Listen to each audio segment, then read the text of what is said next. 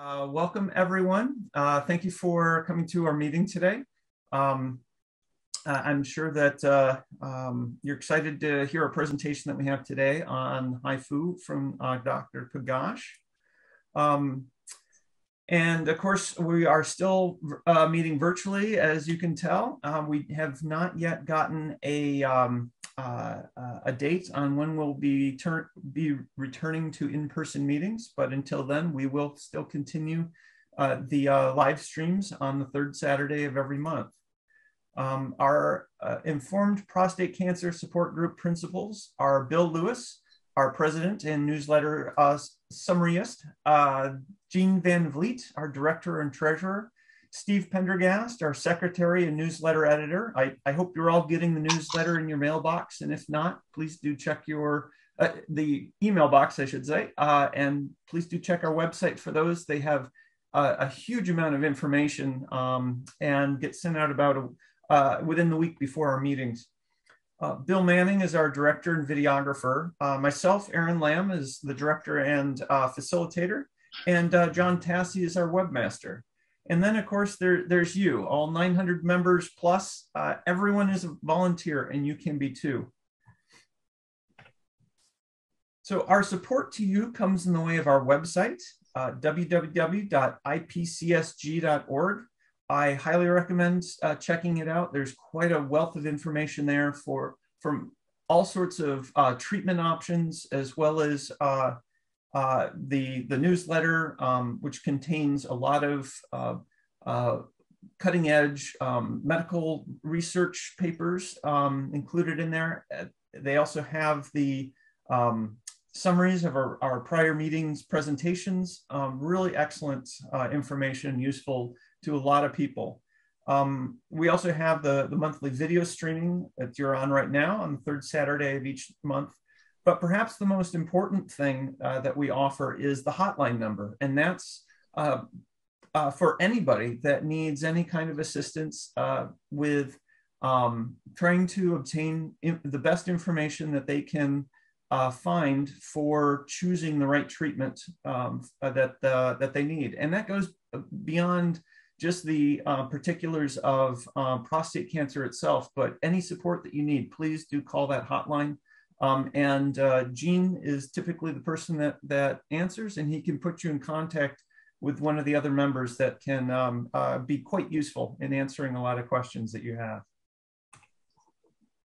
We do need volunteers at any time to help us out. Bill Lewis has been doing a fantastic job, as well as some of the other directors, in recruiting new speakers, but we're always interested in finding out what new topics our members would like to hear about, finding new doctors that our members feel are exceptional, that they would like to have come and speak, as well as just helping to find find a place in our schedule that works with those doctors. We are planning for a roundtable experience session, probably in March of this coming year, and we already have 2 volunteers that are going to be sharing what they've been going through in the way of treatment. We would like one additional person. So if you have been going through, especially recent treatment in the last year or two, you've likely encountered a lot of new new technology, such as like the PSMA imaging, new radiation techniques, whatever it might be. We'd be interested in having you share your experience with everybody. I would say that, that is an extreme, if you've never attended one of those meetings, it is an extremely important piece of treatment for people.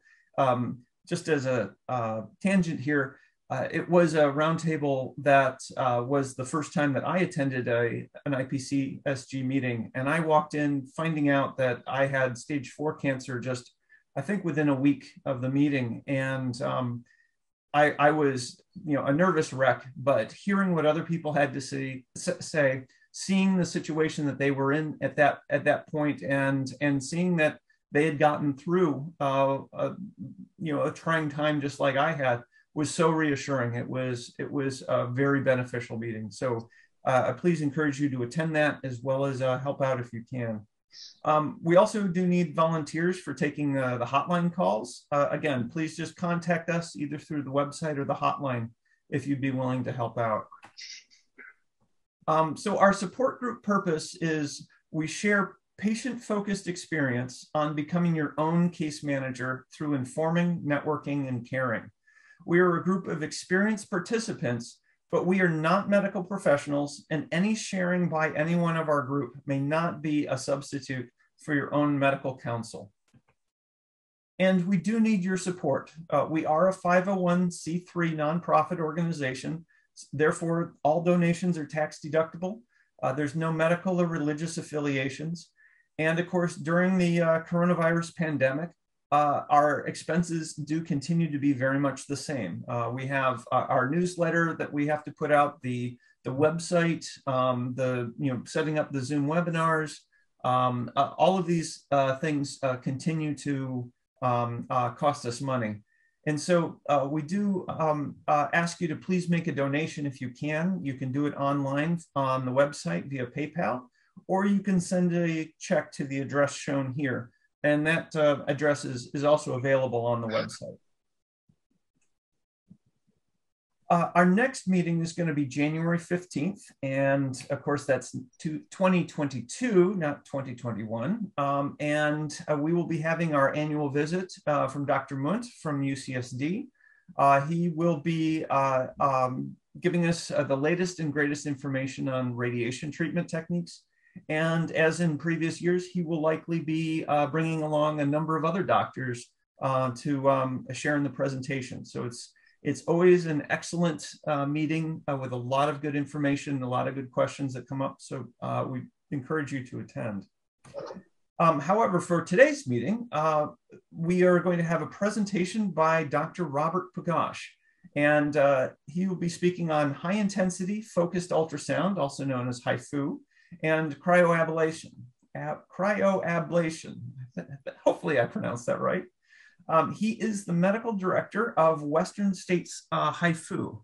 And a few other things about Dr. Pugach is that he's the most experienced urologist in the Western United States in the use of thermotherapy for benign prostate cancer growth.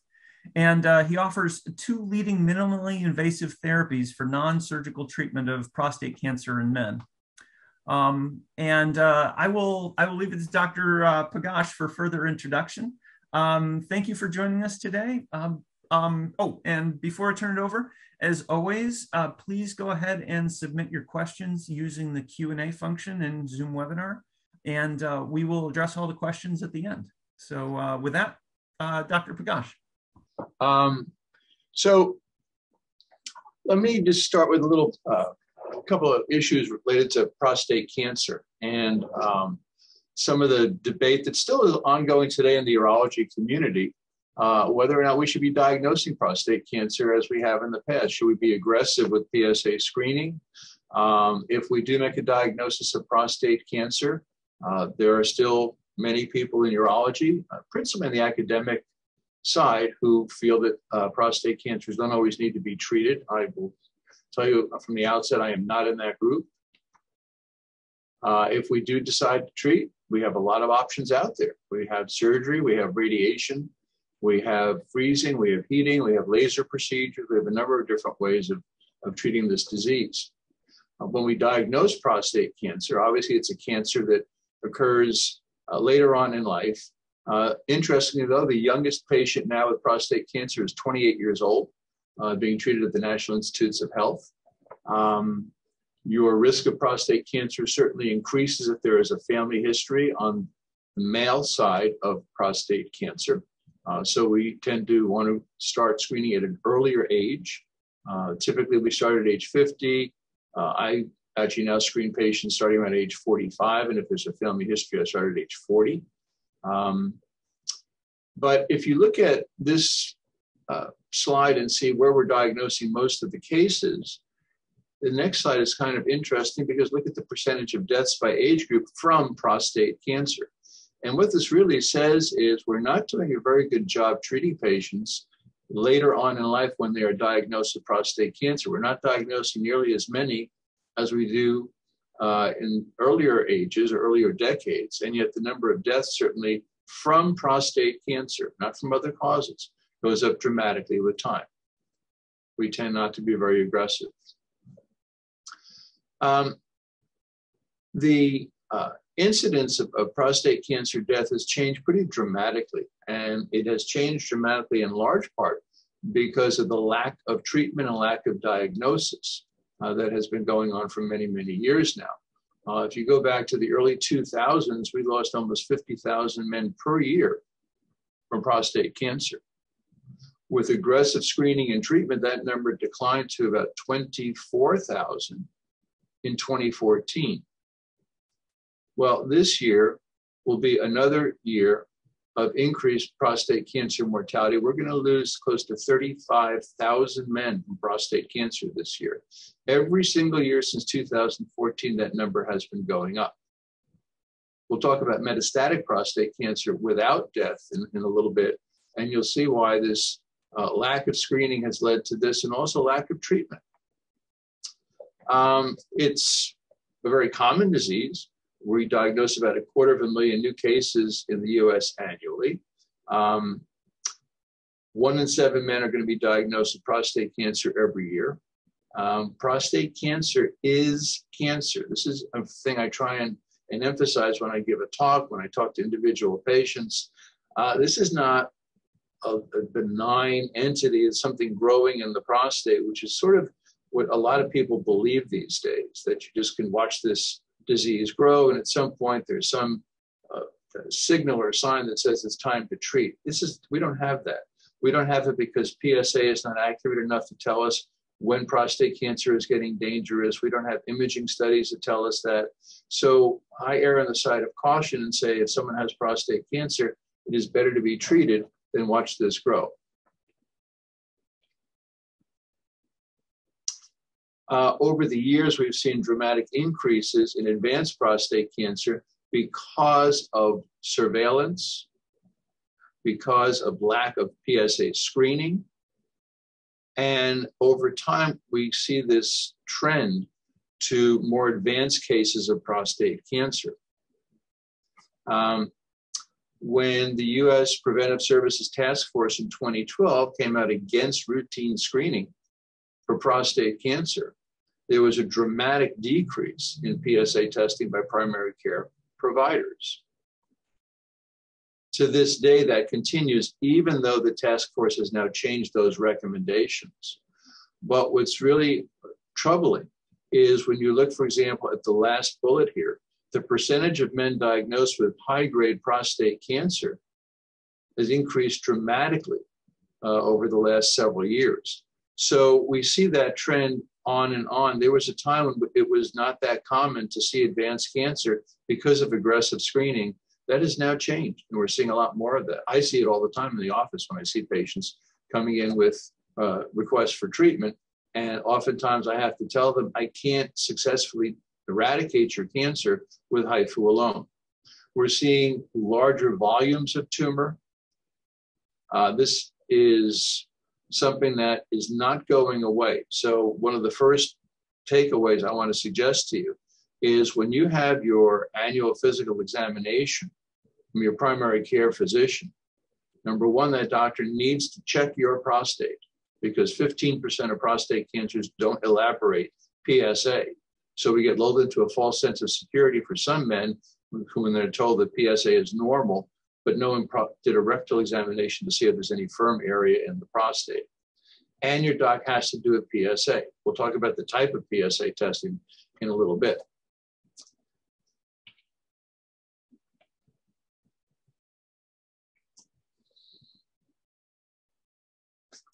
So talking again about older men, only a very small percentage of older men in the 75 to 80 year cohort are receiving curative treatment. And yet we saw before in the previous slide, the significant increase in mortality in those patients. The arbitrary cutoff of 75 for prostate cancer treatment makes no sense whatsoever. It's not what your absolute age is, it's what your physiological age is. And if you have a family history that says that your grandfather lived until he was 95 years old and you're 75, don't assume you're not going to make it to 95. And with lifestyle changes and all the other changes in healthcare that are allowing us to live longer and better lives, it's becoming increasingly important that we recognize that many patients who are over the age of 75 should receive aggressive treatment for prostate cancer. If somebody has a biopsy that shows prostate cancer, more than a third will have either a larger volume or more aggressive cancer than what is found on biopsy. So the concept of saying to somebody, well, you just have a small amount of moderately aggressive cancer, Gleason 3+3, and your PSA is 6, we can just watch you, doesn't make a lot of sense to me, because if more than a third of men have more cancer or more aggressive cancer somewhere else in the prostate, we can't really say you should be watched. In fact, when we do prostate biopsies, and I typically do 16 samples, when we do prostate biopsy, we're sampling less than 1% of the prostate. Less than 1%. So we don't know what's in the other 99% of somebody's prostate. When we do make a diagnosis of prostate cancer, just looking at it under a microscope is probably not adequate anymore. And genomic testing is becoming increasingly important to understand the true aggressive nature or non-aggressive nature of a prostate cancer. When we do biopsies, we can do standard template biopsies, but we can also do fusion biopsies, which I do routinely in my office to try to localize areas of cancer that are seen on an MRI. So we have better ways of making a diagnosis, but once we've made a cancer diagnosis, it doesn't stop at the Gleason grade. You have to do genomic testing to truly understand the potential for prostate cancer growth and spread in the future. So how should screening be done? Annual DRE, as I said before, that's an absolute. Don't let your primary care doctor not do it. It needs to be done because prostate cancers don't always produce PSA. Again, 15% of them do not. What's the cutoff for PSA? In my office, if you're under the age of 65, 2.5 is the cutoff. If you're using, if you're taking finasteride or dutasteride or Propecia, you need to double your PSA. So a lot of primary care physicians don't understand that if somebody's PSA is 2.2, but they're taking one of those other medications either for hair loss or for benign prostate symptoms to urinate better, you have to double the PSA because those medications decrease PSA by 47%. So a 2.2 PSA for someone who's taking finasteride is actually 4.4. So if you're on that medication, make sure your primary care physician understands that. A big debate within urology now is should we be doing routine multiparametric prostate MRIs? We don't have a clear answer on that. And one of the reasons we don't is we can get lulled into a false sense of security because unfortunately, a multiparametric prostate MRI will miss 40 to 60% of prostate cancer. So the most commonly used imaging study that we have for prostate cancer misses half of them.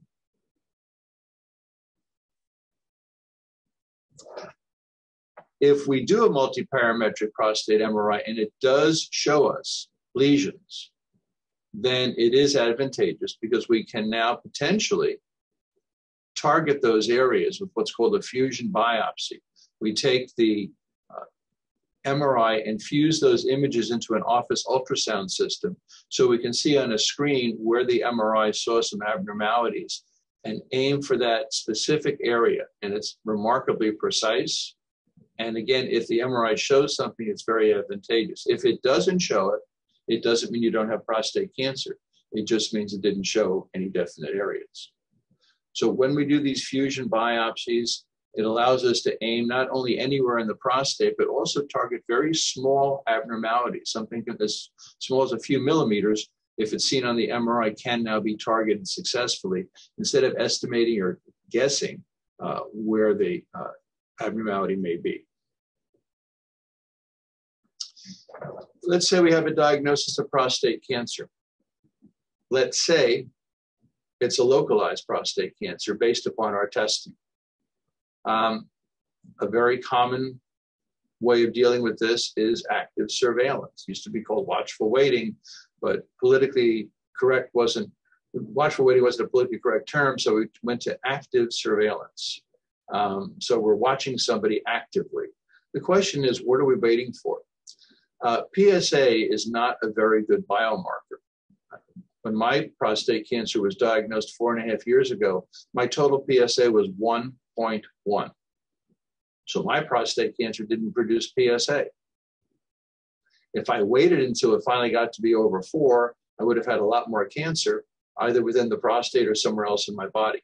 So the question that I always have is, what are you waiting for when your doctor says, let's watch this? What is the PSA cutoff that's going to get your doctor to say, oh, we should treat this now? What's the imaging going to show that makes someone say, we should treat you now? In the best case scenario, with favorable pathology, meaning not very high grade, and a PSA that's under 10, and several other parameters that we look at, when your prostate cancer is diagnosed, there is a 14% chance it is already outside of the prostate. 14%. That number goes up over time as prostate cancers grow, as they get into a lymphatic channel, a blood vessel, grow along nerve sheaths. So to me, watchful waiting or active surveillance doesn't make a lot of sense. I want to cure prostate cancer before it gets outside of the prostate. We can do surgery. Surgery is an excellent way to take care of prostate cancer. Stop to think about it for a moment. If your prostate cancer is localized to the prostate and you take out the prostate, it's a great way to cure cancer.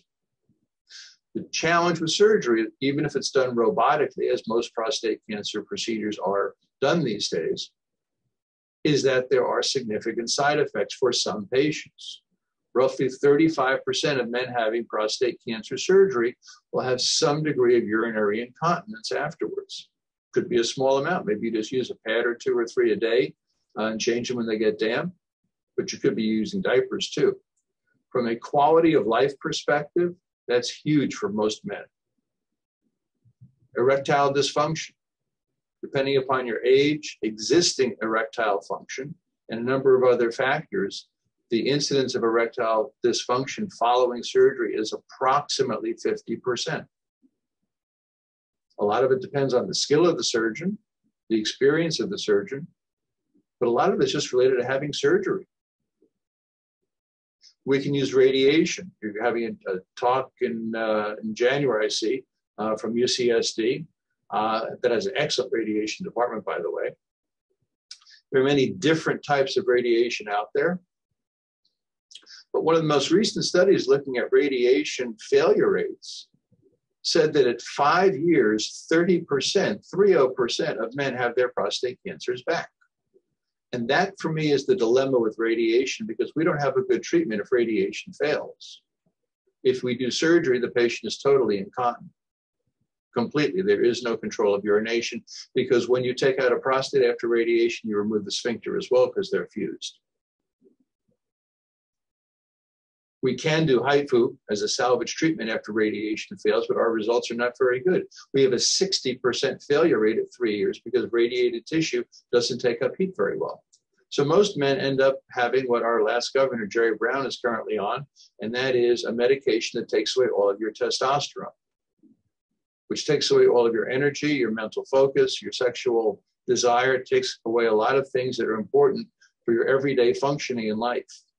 So as primary treatment for prostate cancer, I shy away from that. And that's why I've moved into the HIFU realm. And we'll get to that in just a moment. Cryoablation was a very common procedure until HIFU became more commonplace. It is done, by the way, at UCSD. They have an excellent physician there who does cryoablation. My cryoablation practice has decreased significantly and has been replaced with HIFU. But cryoablation, by passing needles into the prostate, will lower the prostate temperature to -40 degrees centigrade. It has a much lower incidence of erectile dysfunction, of incontinence compared to surgery. but the ED rate is extremely high, at least 50%, as high as 90%, depending upon where the cancer is. And in many cases, you'd have to tell a patient if there's a cancer on both sides of the prostate, you are not going to get spontaneous erections afterwards. So that is a big issue with cryoablation. There's also another concern with cryoablation, and that is you must leave about 5 to 6 millimeters of prostate tissue that surrounds the urethra untreated. Well, if you leave it untreated and there's cancer there, you haven't done a complete cancer treatment. So for patients who have prostate cancers that are either seen on MRI or we know from the biopsy more towards the middle of the prostate, cryo is probably not a great procedure because we have to leave that 5 or 6 millimeter rim of tissue untreated. There are a number of other treatments available. Laser is becoming more commonplace as we're able to see lesions on MRI, but you have to be able to see it on the MRI to do a successful laser procedure. I'm going to be focusing on HIFU for the rest of the talk now.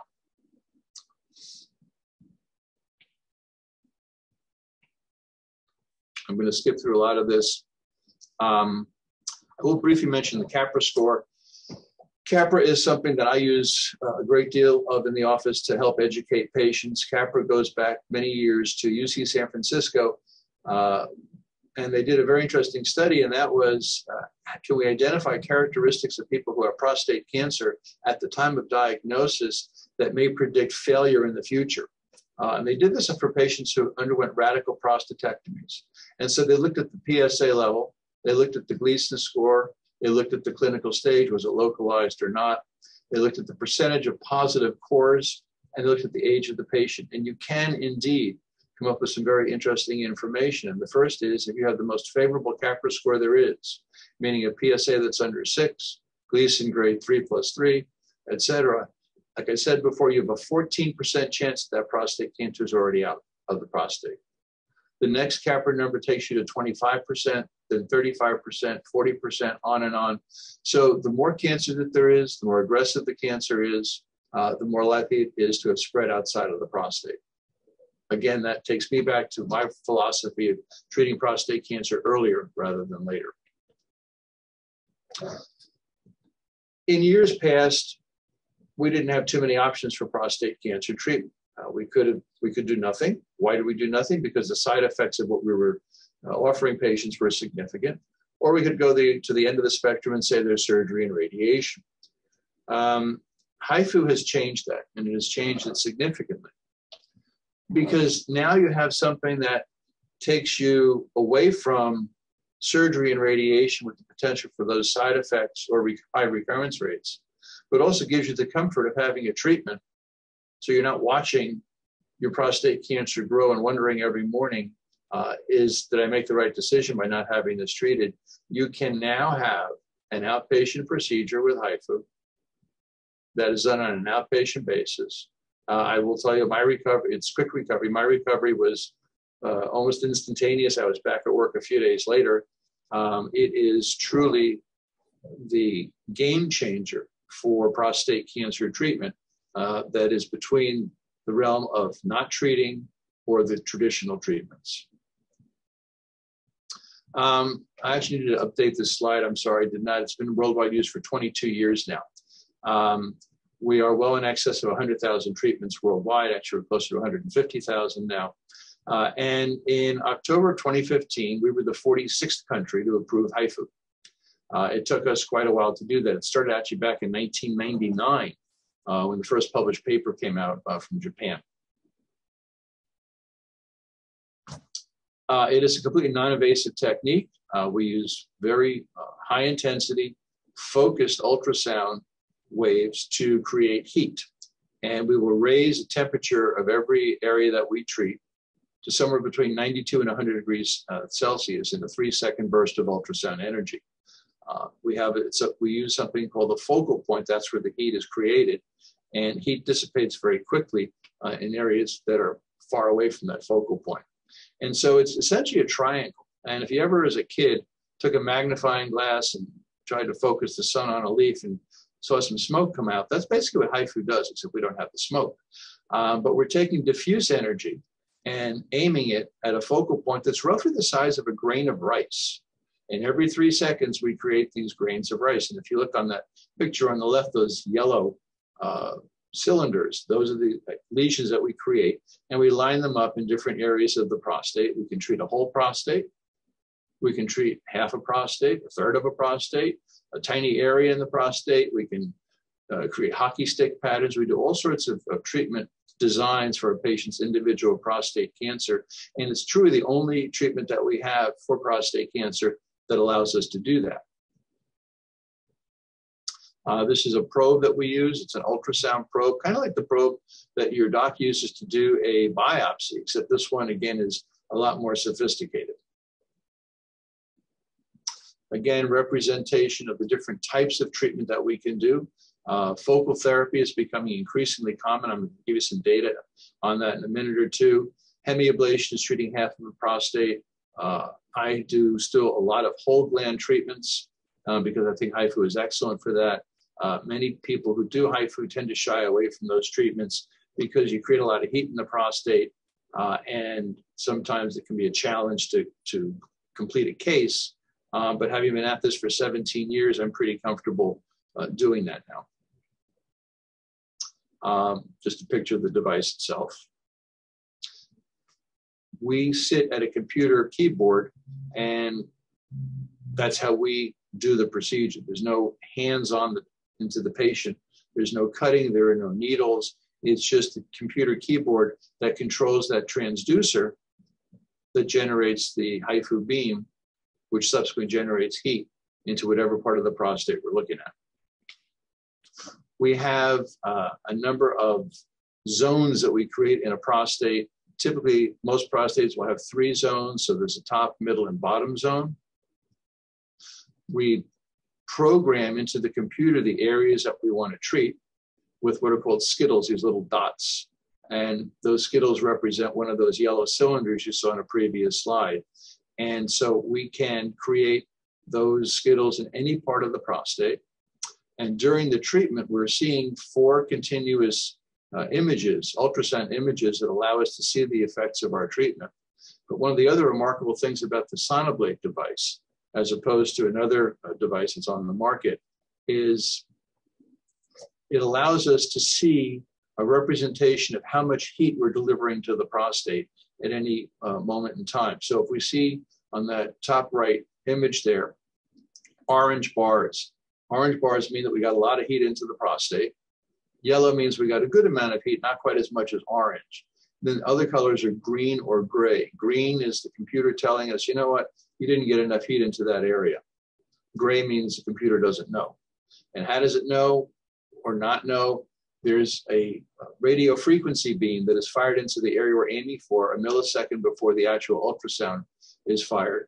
And then it's reflected back after the ultrasound. And that reflection is interpreted by the computer as a lot of heat, a reasonable amount of heat, not enough heat.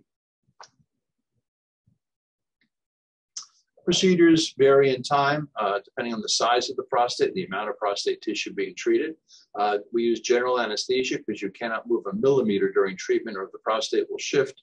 And what we're aiming for is no longer what we're going to put HIFU into. So you have to stay very still. Everybody gets a catheter after a procedure because there's going to be some swelling. It can stay in for a couple of days. If it's a small area that's treated, it can stay in for 2 weeks or more sometimes. Usually patients go home an hour or so after the procedure.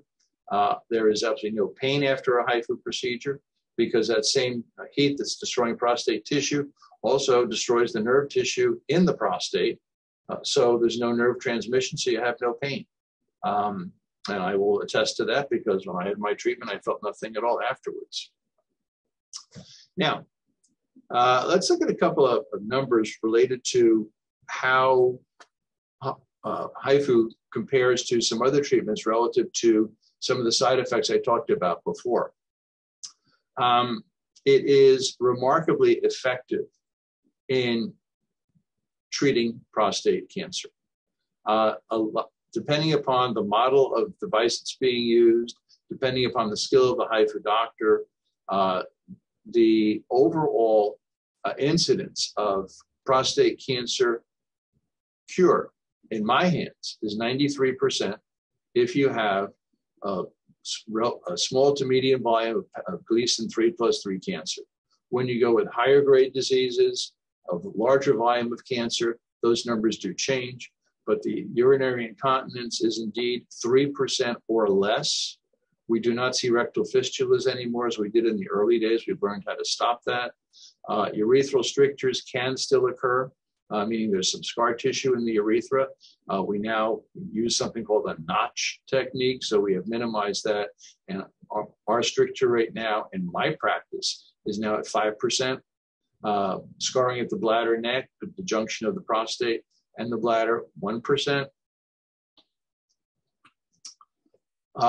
If you look at disease-free survivals, now there's a lot of studies out there. I've chosen a few, but if you look at disease-free survival, HIFU stacks up very favorably next to surgery and radiation. So it's just as effective with a far, far, far lower incidence of sexual dysfunction and a far higher rate of continence, depending upon the amount of prostate tissue that's treated and the grade of the cancer.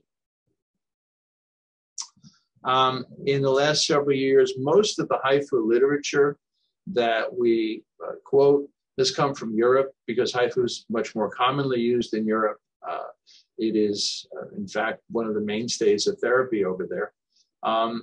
We look at that data giving us 85% erectile function, 98% urinary continence, metastasis-free, cancer-specific, survival at 5 years, 98%.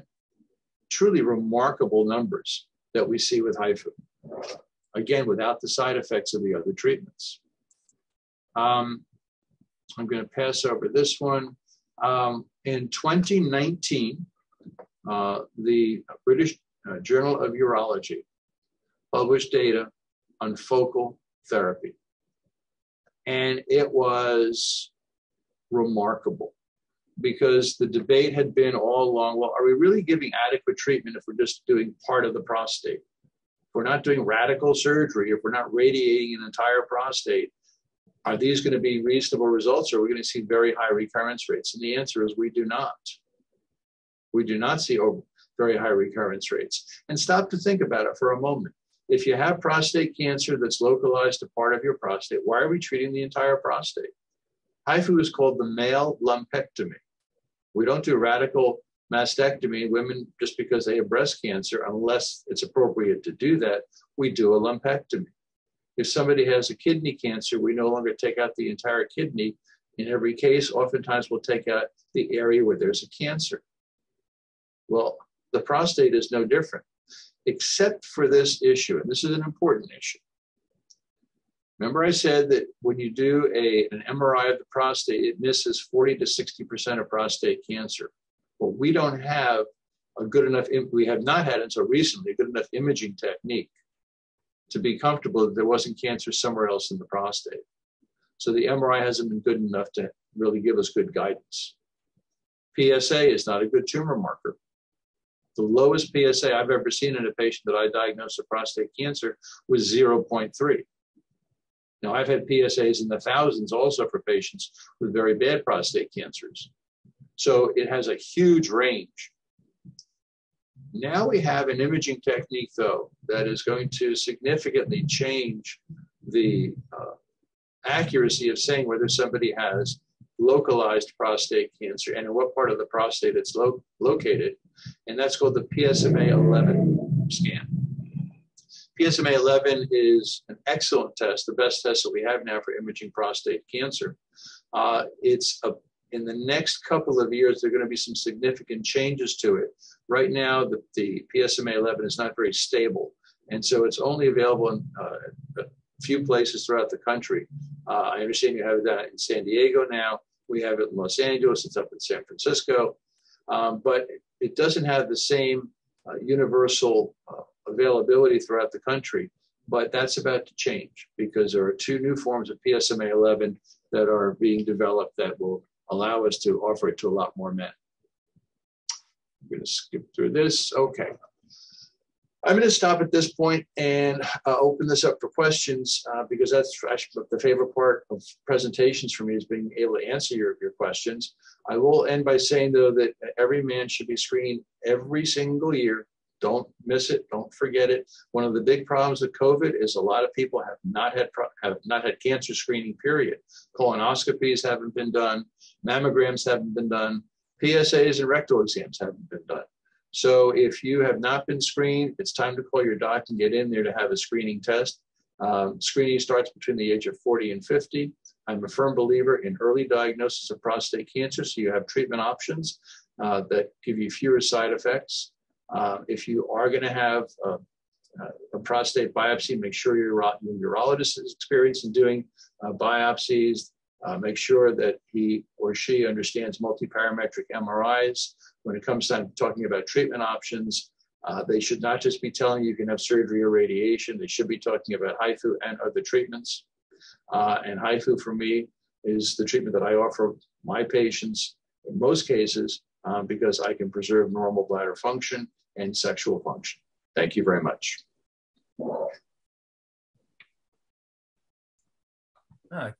Great presentation, Doctor. Thanks so much for all of that. We do already have one question that has come in. If you want to open your Q&A and address that one, I'm going to copy and paste a few other questions that had come in separately on a prior email. But everybody out there, please feel free to submit some questions. So the question is, I was told that HIFU isn't useful if the gland shows calcification. How do I weight the issue? Well, the first answer is it's correct. A calcification stops a HIFU beam. HIFU penetrates solid tissue.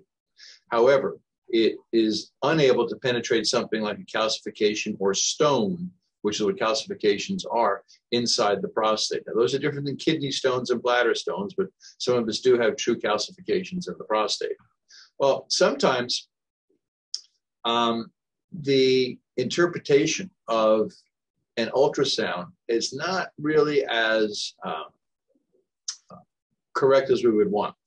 If you see a bright white area on ultrasound, a lot of people assume that's a calcification.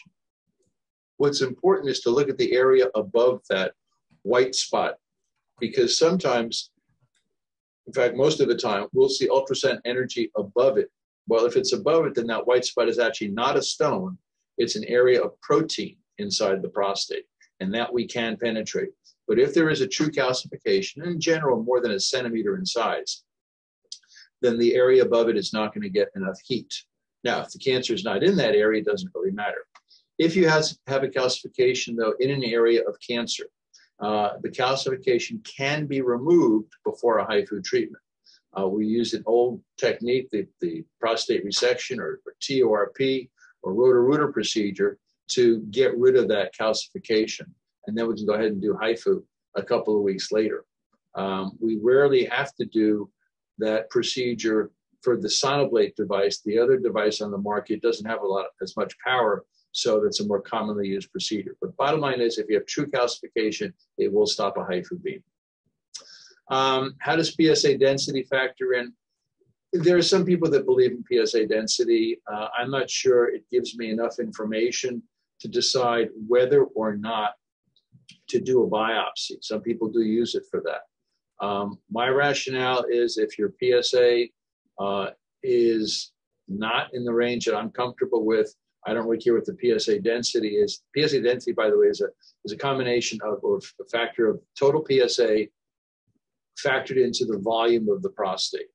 That, to me, doesn't give me enough information to decide whether or not to do a biopsy. I will say this about PSA, and this is really important. There are at least two good PSA measures that should be looked at for every patient. It's the total PSA, but also something called the free PSA. Now, free PSA is essentially PSA that's not bound to proteins in your bloodstream, so it just kind of floats around freely. If we rely just on the total PSA, we oftentimes will end up diagnosing prostate cancers later than we should.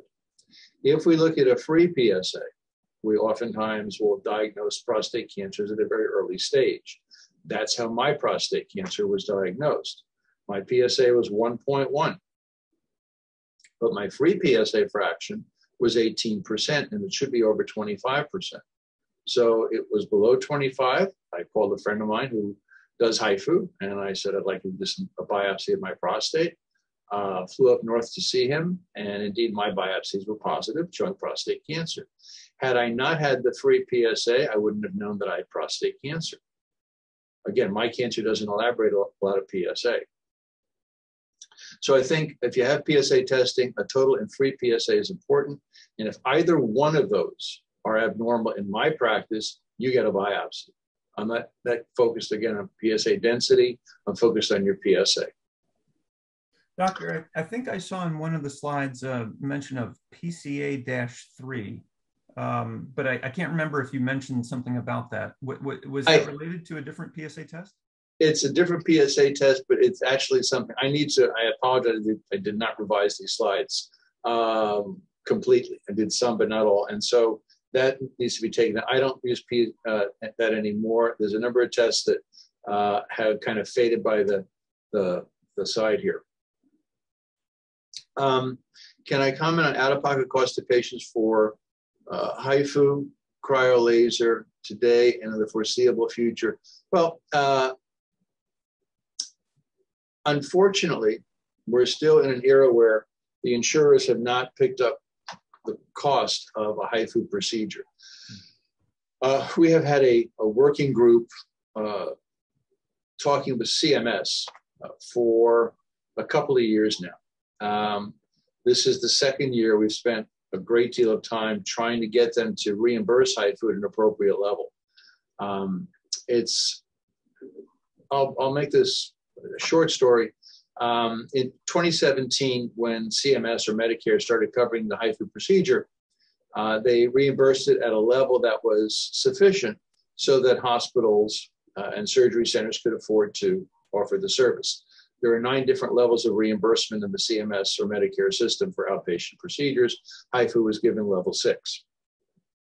After 18 months, I'm not going to go into all the reasons for it, but CMS decided to change from level 6 to level 5, which made every hospital was going to lose money doing the procedure. So it now moved to facilities that did not have Medicare contracts, typically freestanding surgical centers, many of which don't have Medicare contracts. So the cost of a HIFU procedure is $25,000. If somebody has Medicare, Medicare will pick up $1,500 of that cost, so the out-of-pocket is $23,500. Cryoablation, by and large, is covered by insurance companies. If it's not, most hospitals will offer it somewhere between $15,000 and $30,000. A hospital can afford to do it at 15, but the way hospital charges are, I know one patient recently was quoted $29,000 by a hospital, but that's the general range. Laser procedures are in the same realm as HIFU procedures. So there are a number of treatments that we have that are just not covered well enough by insurance. It's not that they're not covered, but they're not covered at an adequate level. So that the question if is HIFU covered by insurance or Medicare? Yes, but not at an adequate level. Once Medicare brings it back up to the appropriate level, the other insurers will be on board with this. But after, gosh, this year I was probably on 6 phone calls with Medicare people, and we have, again, this task force, and I'm the physician member of it. We learned about 2 weeks ago, Medicare said they're not changing the reimbursement level for next year. So 2022 will be the same, unfortunately. Wow, that's unfortunate that they don't cover it better. I almost want to make a whole bunch of government officials take DREs and PSA tests and then tell them as a whole how many of them might have prostate cancer, but not tell them who, and see what they do about it. That would be an interesting effort. We are working on some ideas to do a slightly different strategy for next year when we talk to these folks. And it comes down to in part the politics of Washington, D.C., but it also comes down to the fact that there are so many procedures that Medicare covers, or any insurance company covers. I mean, tens of thousands of procedures, and for them to focus on a particular procedure and analyze the data and understand what it takes to offer that to people who don't have $25,000 to pay, and may, quite frankly, avoid having treatment and allow their cancers to grow because they don't want the side effects of what they're being offered. It's terrible. And so we try to get them to understand that. I have so many patients who come to me wanting to have a HIFU procedure, having waited for years and years and years, and finally deciding, okay, I'm going to do something about it. And by the time they come to see me, I can't treat that with HIFU alone. Now, I'm a firm believer in using HIFU, even if prostate cancer may be outside the prostate, to reduce or eliminate what's inside the prostate, and then adding something like radiation as a secondary treatment called multimodality therapy. But the bottom line is we need to make this available to everybody, and we're not there yet. Yeah, and along those lines, you certainly are pushing similar young age ranges for getting screening and so forth. I can't remember what the exact cost was for a PSA screen, but given that I actually was found to have a PSA initially of 9 at the age of 39, why not start at age 30 for everybody? Because a DRE is essentially free with your annual physical, and a PSA test I don't think is that expensive. So why not push the ages even younger?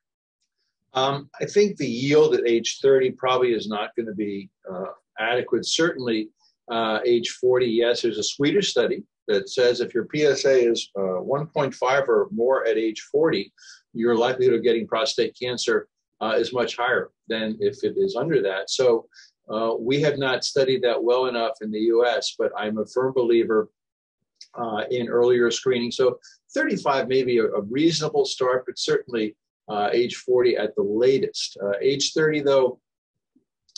Too young, given that you said 28 is now the youngest age, apparently. Yeah. So, looking back, I highly imagine that I would have had a detectable PSA at 35. I wish that I'd had treatment earlier. You absolutely would have. So it's, I'm not going to argue with that. I think the earlier is better. Whether what that number is, I'm not sure we know at this point in time. Yeah. It looks like we have a couple more questions that just came in. So how does HIFU factor in for higher grade Gleason scores? The traditional teaching for HIFU is if it's Gleason 3+3 or 3+4, then HIFU is appropriate. But when it's 4+3 or higher, then HIFU may not be appropriate. I am firmly opposed to that argument. Any cancer cell, any cell in your body, even if it's benign, cannot withstand a temperature between 92 and 100 degrees centigrade. It's going to be destroyed. So there's no reason not to do a HIFU procedure for someone who's got Gleason 4+4, 4+5 disease. It's going to destroy that tissue. The real issue is when your PSA gets to that level, is it curable cancer by just treating the prostate itself? Because those higher grade cancers have a much higher propensity to spread. They oftentimes will grow faster. So it's not that they resist heat, but it's that they may be already outside the prostate area, even if we can't see something on an imaging study. Now, one of the challenges of prostate cancer treatment and follow-up is many prostate cancers take years and years and years before we can diagnose them. So the current theory, which to me makes a great deal of sense, is that most of us have had prostate cancer for 10 years before it's diagnosed. From the time that first cancer cell develops to that cell doubling, and those 2 cells becoming 4 cells and 16 and 256, on and on and on, the exponential growth takes a very long time and can take a good 10 years until it grows enough to either cause a hard spot that we feel when we check the prostate or a change in your PSA. So if we have a prostate cancer that we treat, you go back to that Capra score that said at a minimum 14% of cancers are outside the prostate when we are treated for them. And let's just say that 100 prostate cancer cells or 10 prostate cancer cells got out of my prostate the night before I was treated, and they went somewhere else in me. The fact that 4.5 years later, my PSA is excellent post-treatment doesn't mean I'm not going to have recurrent prostate cancer in the future. It means that my PSA is excellent, nothing more than that. Over time, I'm going to continue to get my PSAs checked regularly because I want to be absolutely certain that it doesn't start to show a gradual rise, because if so, I've got recurrent prostate cancer. Mm-hmm. So it's important that once prostate cancer is treated, you get ongoing follow-up. Never ever get to the point where you say, okay, I hit the 5-year mark or the 10-year mark and I'm fine, because it can come back later. I have 2 patients in my practice now whose radical prostatectomies I personally did 21 years ago, and both have rising PSAs 21 years later. So it can take a long time. Mm-hmm. What are the, I guess, chances of being able to use HIFU for detectable cancer outside of the prostate that's still like very, close into the prostate? Or is it really just like, once it's detected at all outside the prostate, like chances are it's spread quite a distance? No, I think it's reasonable to say that prostate cancer can just grow by extension through the prostate capsule into surrounding tissue. If it's visible on an imaging study, then it is potentially treatable. So I will very frequently treat outside the prostate. If I see something on an MRI beforehand, or something on the ultrasound that would concern me, then I will take something outside of the prostate. But can I effectively treat everything? That's the issue. How far can you go safely? Not very far. Just like with surgery, you can't take a huge margin past the normal margins of surgery. You can take a little bit. That's a role for radiation, as far as I'm concerned. That's where radiation makes a lot of sense. I think you take that radiation source and effectively treat an area around the prostate capsule or where the prostate was if one has surgery. That to me is where you have the potential for long-term disease-free periods or cures for patients, and not just rely on one particular modality. So for me, I like radiation as a treatment that's given in conjunction with another primary treatment. That to me is where it makes a great deal of sense. HIFU, by the way, is now proposed for, and this is a true number, 101 other areas in the body. There are clinical trials now ongoing for breast cancer. We have thyroid cancer. We have, it's actually been fascinating use as deep brain stimulation instead of implanting an electrode for patients who have essential tremor or Parkinson's tremors. University of Maryland has done some remarkable work showing that you can use HIFU to eliminate the tremor. And as you can by implanting an electrode for many of these patients, not all. I was in Washington, D.C. 2 years ago lobbying on Medicare in person for better HIFU reimbursement. We had some folks from University of Maryland, and they had with them a couple of their patients, one of whom was an architect. He was 40 years old. He had a significant tremor that had to stop work. He had a HIFU treatment on one day and was back at work the next day. His tremor was gone. So HIFU can potentially be used for tumors in many other parts of the body. We have actually a HIFU probe for another location for cancer, but it needs some refinement.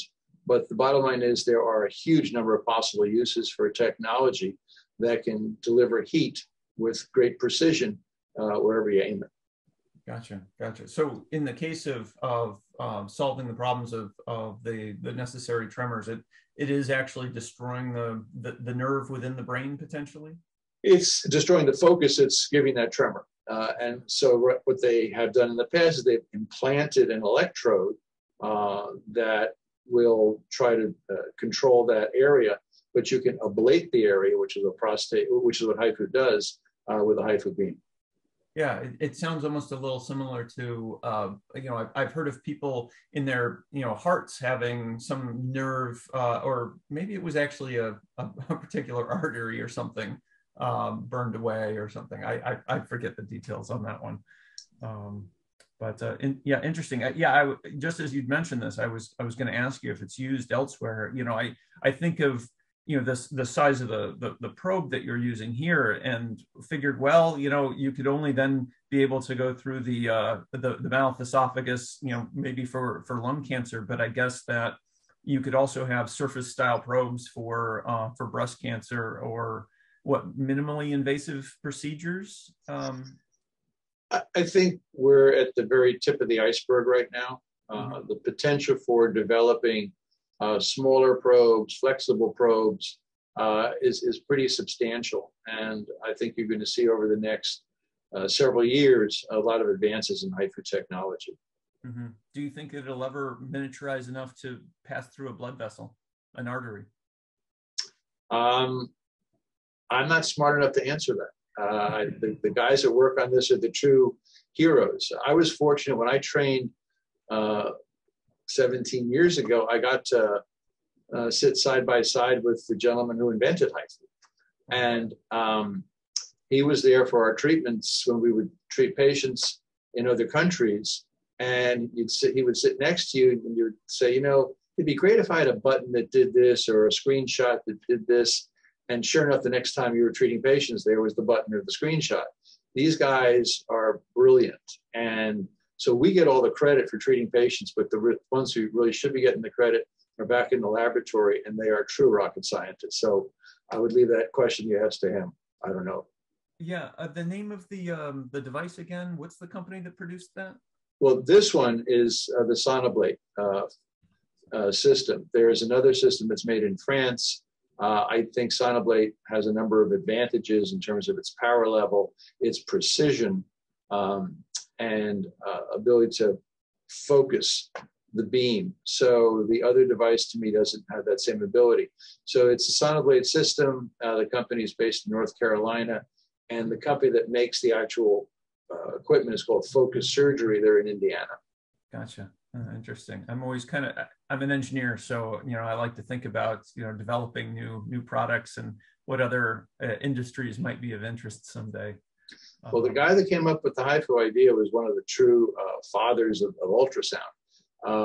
Came up with, I believe it was echocardiography and fetal ultrasonography, and came up with the concept: can we use ultrasound not just to image, but to create some type of power somewhere to treat tissue? And took that idea, and as you remarkable engineers typically do, you take a concept and make it into something real.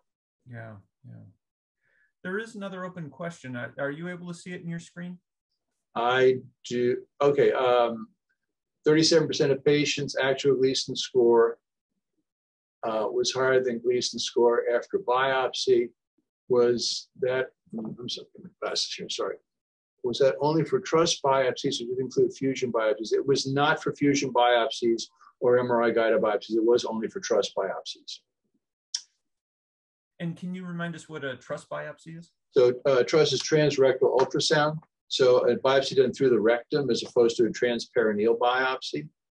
I will tell you that, I think it's an excellent question, by the way, but it is, to this day, even with the newer biopsies, no one really questions this statistic. It's a third or more of patients that are going to have more aggressive or more extensive cancer. It's pretty dramatic sometimes. Remember, unless we have an imaging test that allows us to see where the cancer is, and we don't have that right now with the MRI, we're missing half of them, that statistic's not going to change. Now, will PSMA 11 change that? That's a possibility.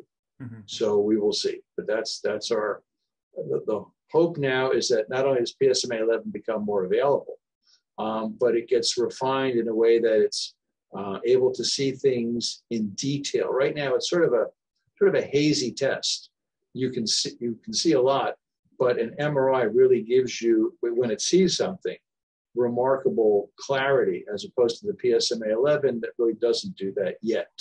Again, this is something that's going to be changing in the future as that test gets refined, or some other imaging modality gets approved for HIFU, for prostate cancer.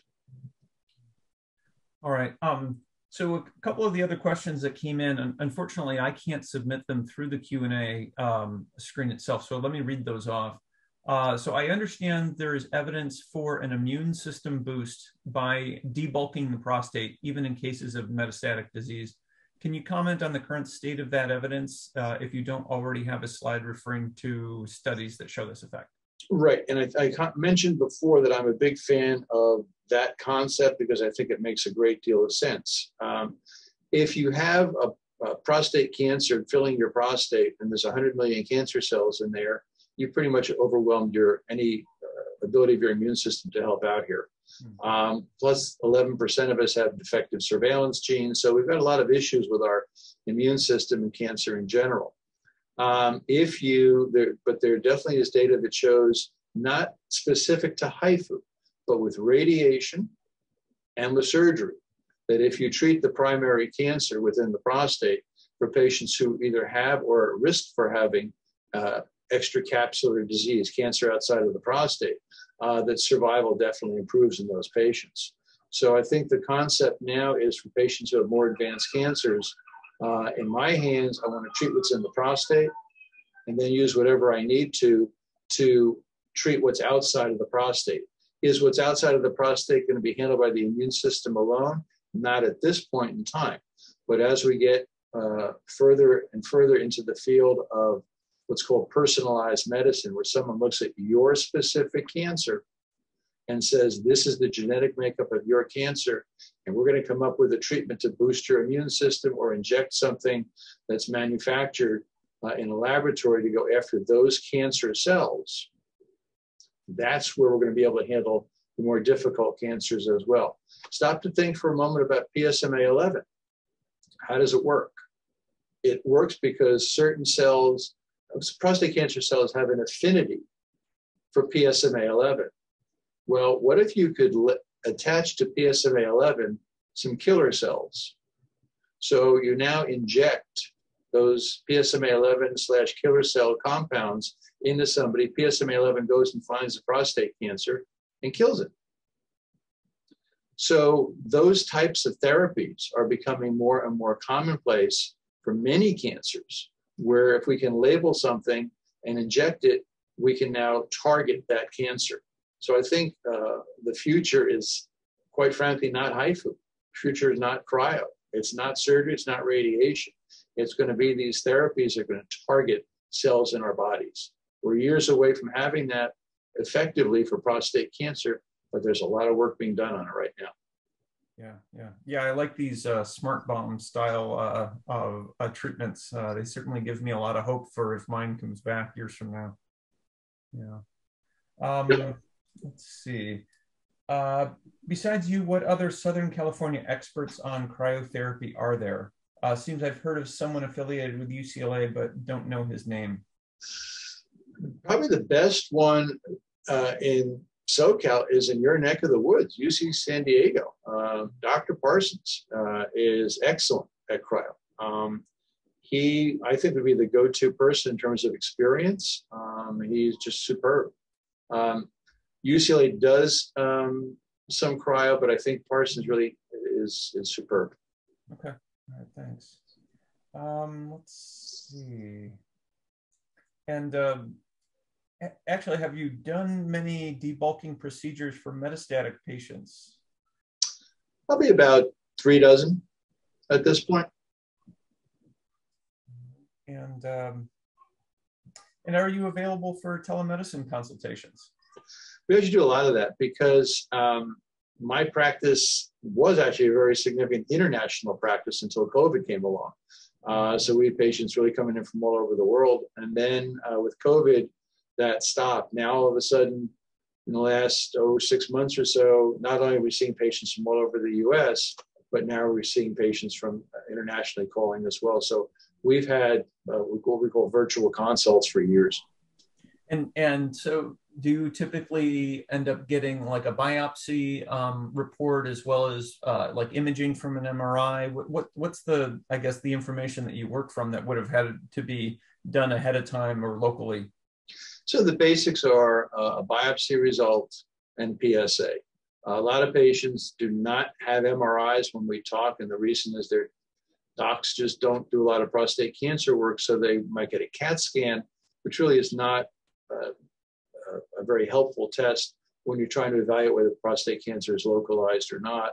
MRIs are much better. So if someone has an MRI, that's great, but if not, I'll order the MRI for them so we get it afterwards. But at a minimum, it's biopsy and PSA. Now, biopsy is an interesting issue because a lot of that depends upon the skill of the pathologist reading the biopsy. There are some pathologists who are excellent because they at prostate biopsy interpretation because they do a lot of it. There are some that may not do as much, and sometimes we'll get second opinions on biopsy results from some local people here that I use because they have a lot of experience with that. Also, what technique was used for the biopsy. In the old days, you took a bunch of biopsies and you put them in one container. And then we went to 2 containers, left side and right side. And then we went to 6 containers, 3 from each side. But the proper way to do a biopsy is 12 containers, 6 from each side, called a true template biopsy. A lot of places don't do that. And so if the biopsy results are not adequate, then we'll sometimes request, or I will do a second biopsy on somebody. But that's assuming that somebody is considering focal therapy. If I have someone who's got biopsies from the left side and the right side of the prostate, and that's what's in the report, I can't recommend focal therapy because I don't know what I'm treating focally. I don't know where the cancer really is. Mm-hmm. If, on the other hand, the patient says, you know what, I want my whole prostate treated. I want whole gland HIFU. I don't need additional biopsies because the fact that there's cancer is enough to go on. So a lot depends upon the kind of treatment the patient is interested in. Gotcha. Okay. All right. Well, that's, I think, all the questions that I had on my side. I don't see any others. Yeah, thank you so much for your time. This was a great presentation, very informative. I guess I will hope to talk to you again in perhaps another couple of years, and you can give us another update. I'll look forward to it. Thanks for having me today. Okay. Thank you very much, Dr. Pugach. Thank you, Doctor. Pleasure. Bye now. Bye-bye.